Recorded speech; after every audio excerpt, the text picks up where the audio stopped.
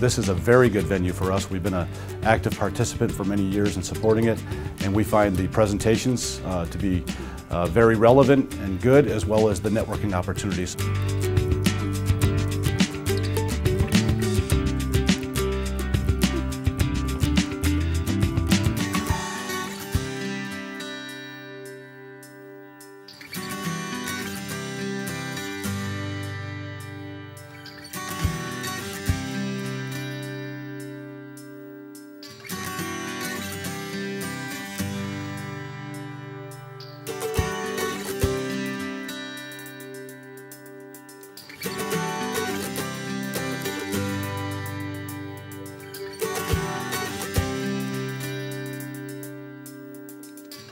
I think this is one of the great venues for having a lot of professionals in the industry come together once a year, almost like a ritual, and showing the greatest and latest from everybody and talking to each other and understanding what's going on.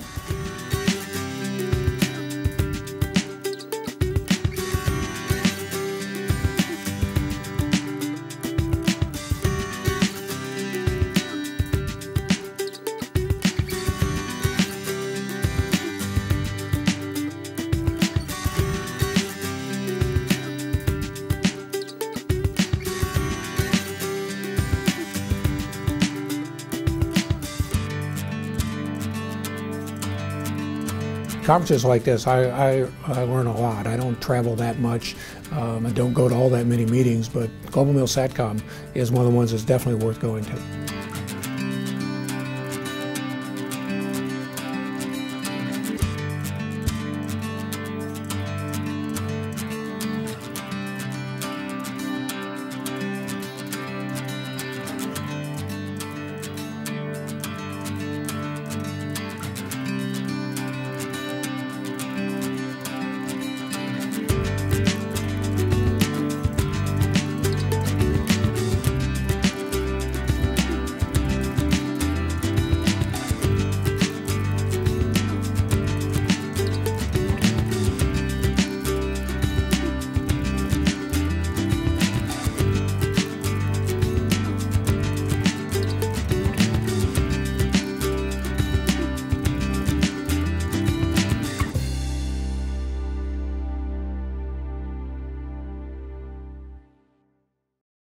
We're talking today about the Global VSAT Forum, an industry organization that raises awareness of and lobbies for the commercial satellite telecommunications industry.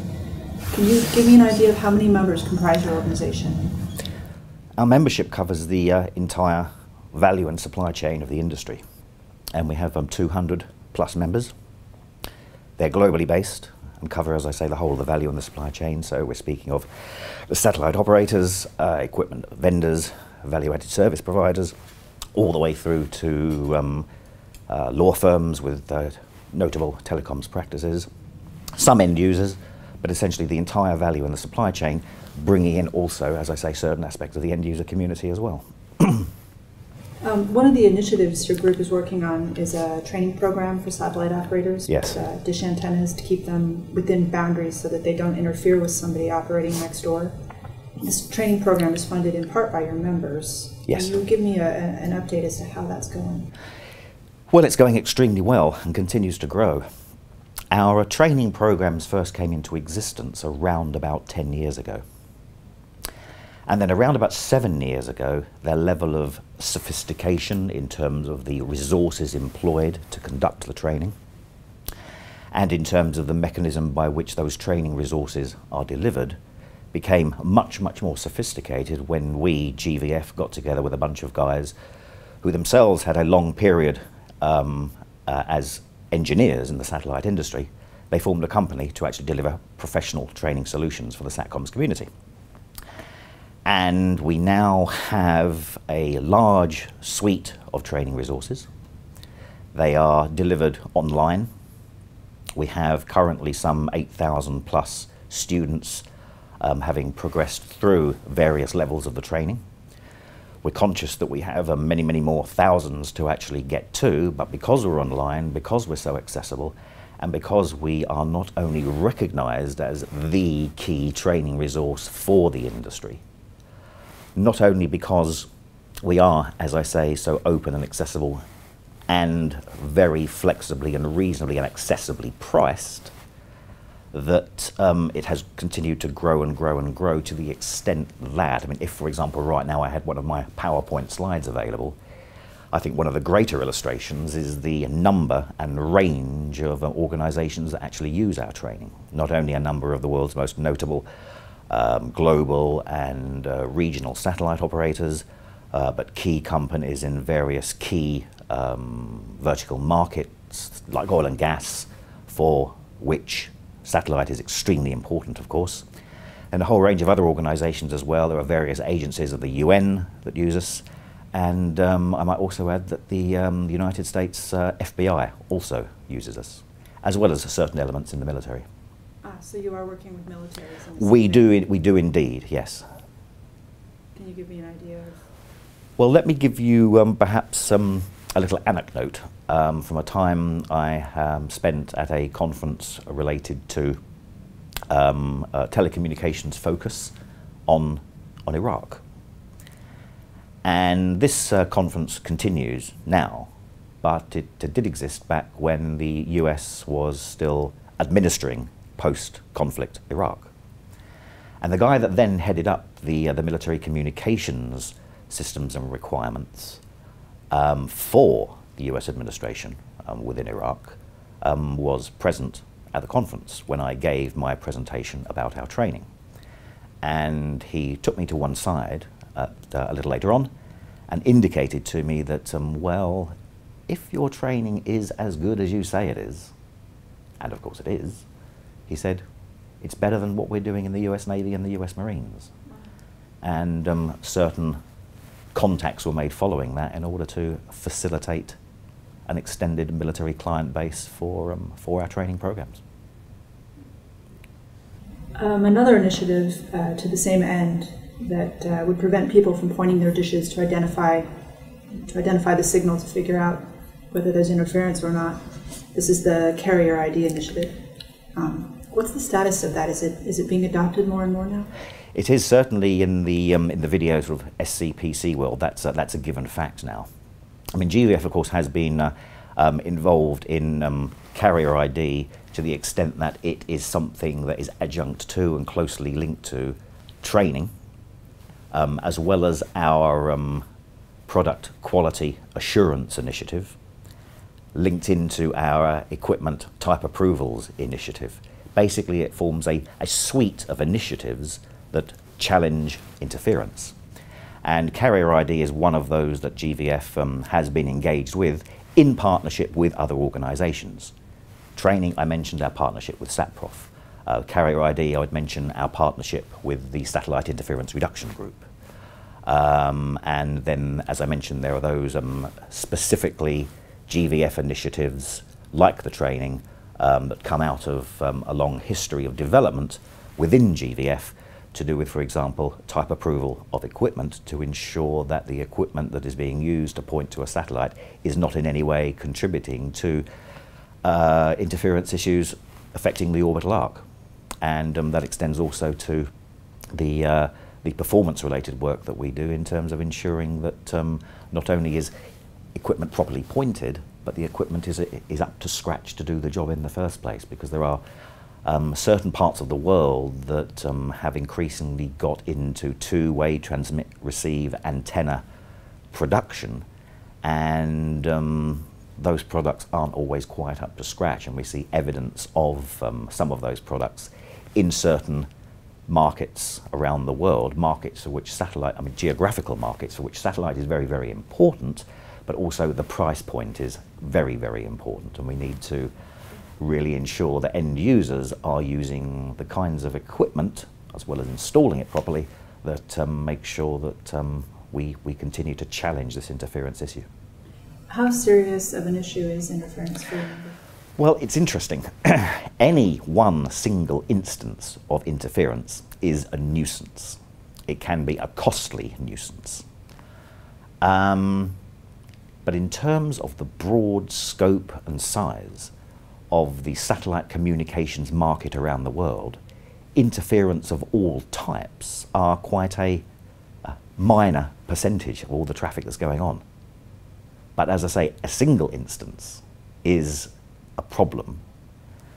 Of course, it's more than one instance, but there are surprisingly few when you look at the huge range of SATCOM's work that's going on around the world, SATCOM's traffic that's flowing each and every day. But the fact that it is statistically a small issue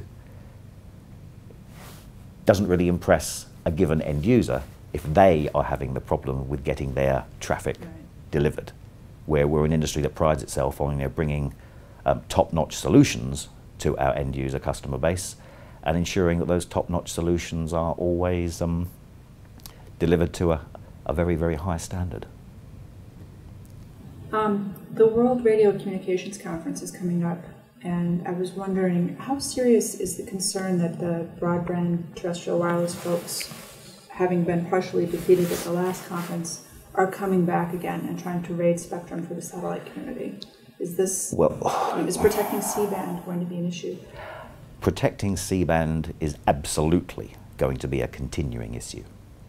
Of course, this particular situation first arose in the build-up to WRC 07. And it was at 07 that the satellite industry had something of a victory that I like to phrase as, we won the battle, but not the war.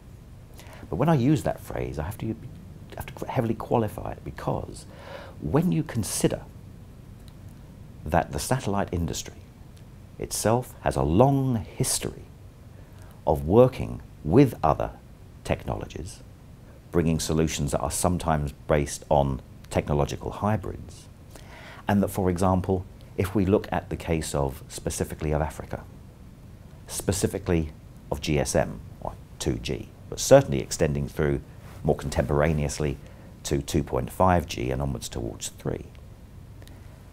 The terrestrial guys don't readily acknowledge the fact that were it not for satellite, none of the backhaul could ever be achieved.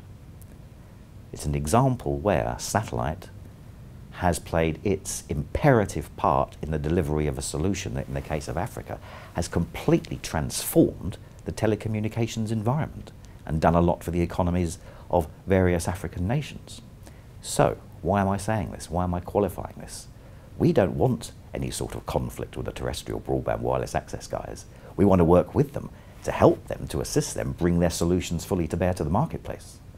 But we can only do that if our spectrum, in the case of C-band, long legacy satellite spectrum, is preserved and protected. But we also have to look towards WRC 2015 in terms of potential for incursions into other parts of traditional satellite spectrum as well. KU, KA, who knows? But we do know that the terrestrial guys have a very, very big purse to help finance their going for what they would like to see. But I would add, there are a number of administrations around the world whose regulators have, and this is harking back to the historical and contemporary WiMAX period, I'm not speaking of things like 4G and LTE, where administrations have reversed their decisions in granting licenses in C-band to WiMAX providers, because they've realized the effect that their decision had upon that country's dependence upon satellite using C-band. I won't actually mention any administration specifically, but there are several that have reversed their policy, reversed their decision, because they've realized, well, the WiMAX guys will have to go elsewhere because we need C for satellite, period. That's interesting. Aside from C-band, what other issues important to your members are going to be put on the table at the WRC? Well, obviously the spectrum issue is absolutely key. In terms of what I mentioned about being able to work with our colleagues in the terrestrial side, it's a question of leveraging off of the discussions at WRC 15 so that we don't generate a situation where there is potential conflict, because I'm working on the premise, of course, that the satellite side will actually come out victorious. But it must not be, that must not be, just be the end point. It's got to be a lead-in so that there is a synergistic appraisal of where the 4G and LTE guys can go to best work with satellite. That's my view of what is overwhelmingly the key issue and the follow-on adjunct issue.